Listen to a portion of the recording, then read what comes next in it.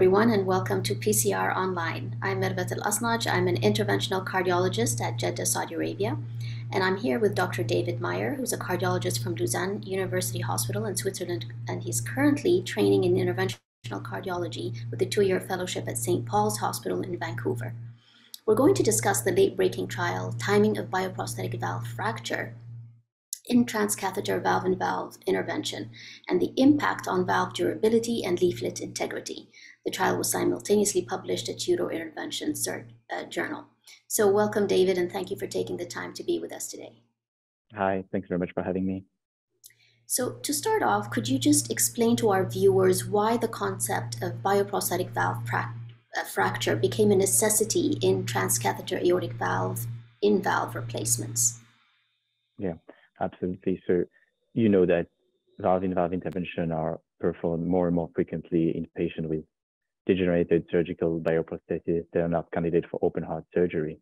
And what we see often after valve-in-valve is that the THV is underexpanded and with high residual gradient. And the long-term impact of that is not 100% defined, but definitely having an underexpanded THV with high residual gradient from the start is not good for long-term clinical outcomes. So there is a necessity of optimizing THV expansion, and bioprosthetic valve fracture is a technique that has been shown on the bench and in clinical series to effectively do that. So the study you conducted with your colleagues addressed the timing of valve fracture on transcatheter heart valve leaflet integrity and the valve durability. Could you just briefly describe the methodology and design of the study that you did? Sure. So first, a few more words of background. So you know that you can fracture either before you implant the THV or after. And some people will advocate that it's better to fracture before to make sure that you can crack the surgical valve before you implant your THV. And some other people prefer to fracture after, saying that you have, in the end, the final result gives you a better expansion and better hemodynamic outcome of the THV. And there are some small clinical studies that have shown that fracture after leads to better immediate function of the prosthesis of the THV. The potential problem with that is, if you fracture after, you're going to do a high pressure inflation with a balloon inside a freshly implanted THV. And whether this is going to result in damage to the leaflet and potential problem in terms of durability is unknown. So this is the gap that we're trying to address on the bench. Okay, so this is a bench study. It's a preclinical data. So what we have done is that we've tested 3 timing of fracture, okay? No fracture at the context of valve-in-valve, fracture before and fracture after. And we've done that with 2 groups of THV, Accurate Neo and SAPIEN 3.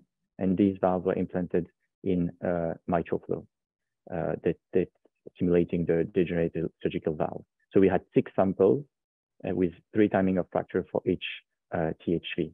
And what we have done is that we have a way of simulating long-term results by putting this valve in an accelerated wear tester, which is a simulator that's going to open and close about 700 times per minute. And we've run that tester up to 200 million cycles, which is, according to ISO standards, it's roughly 5 years in a patient's lifetime.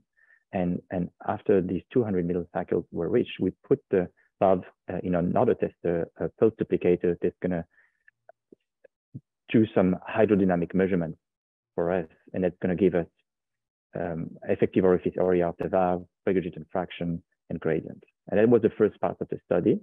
And then the second part is that we have cut the leaflets of the THVs, and we've done histology analysis on these leaflets at 3 different levels, just at the surface of the leaflet with very high resolution scanning electron microscopy, a little bit deeper with second harmonic generation, which give you a depth of analysis of about 20 micrometers. And then we've done full thickness analysis of the leaflet on conventional histology. That's it was globally the method.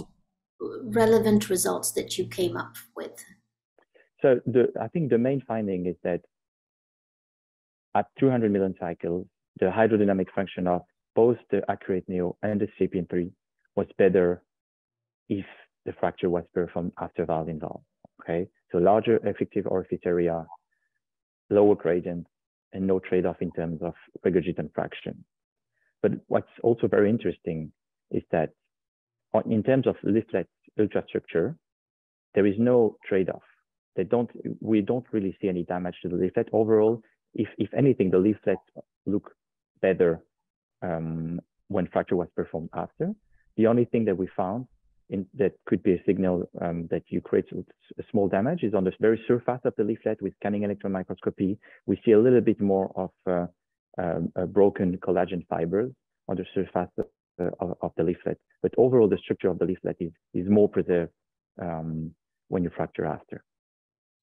So, these results were attained through in vitro testing outside the body. Do you think they're representative of in vivo microscopic changes that happen? Yeah, I mean, that's a great question. And obviously the main limitation of this kind of testing, the degenerative process that's going to occur inside the patient is going to be different, influenced by many other factors, that's for sure. I think what we show is that at least the mechanical stress that you put on the leaflet is not generating a big signal of harm. But I mean, this is not going to replace clinical data. It's just trying to give some, inform us in an area where clinical data are really lacking. But the group in Vancouver is also working on mechanism of degeneration of valves, and we're looking at we have an explanted registry of valves, and we're looking at mechanism of degeneration. So we hope that this is going to help to fill the gap. Yeah, that's very interesting data that's going to hopefully unfold in the near future. In the meantime, do you think we can correlate with cardiac CT in patients with valves that underwent fracture?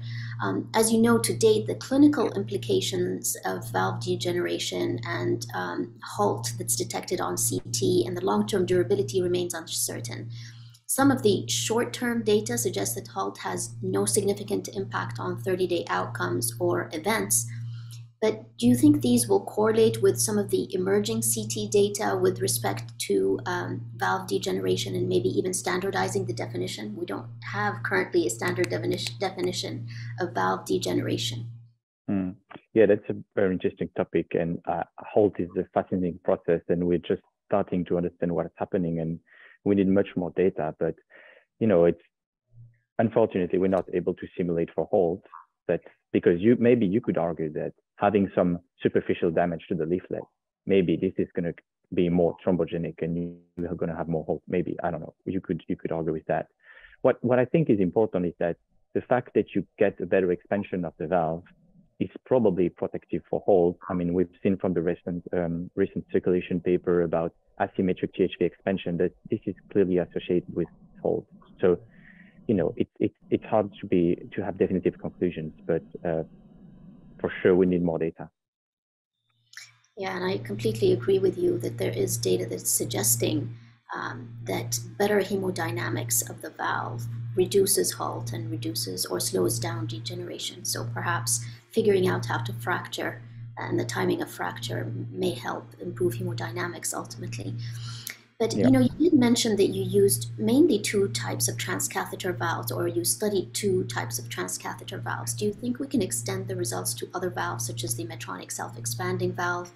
Can we extend these results to, looking into more details? For example, those who have appropriate commissural alignment, those who have some cage deformation, and so on.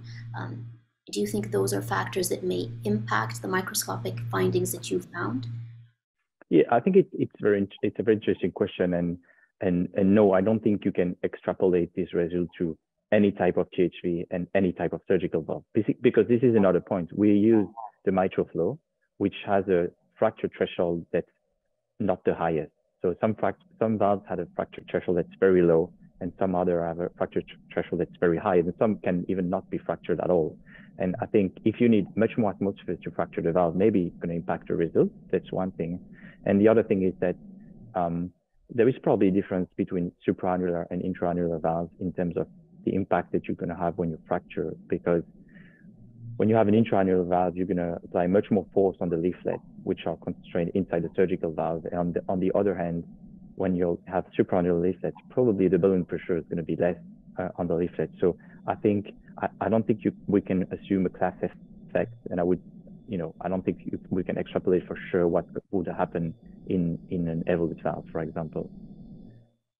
Well, David, I want to thank you once again for being with us today and kind of explaining the process. I know many of us were considering valve fractures.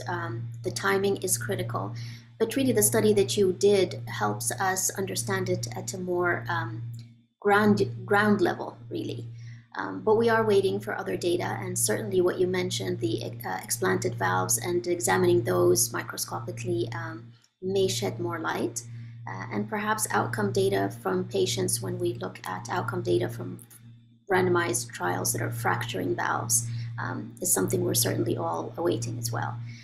Well, thank you, everybody. I want to thank our PCR online viewers for joining us today, and stay tuned for the Euro Intervention publication that's coming out with this study. Thanks, David. Thanks very much.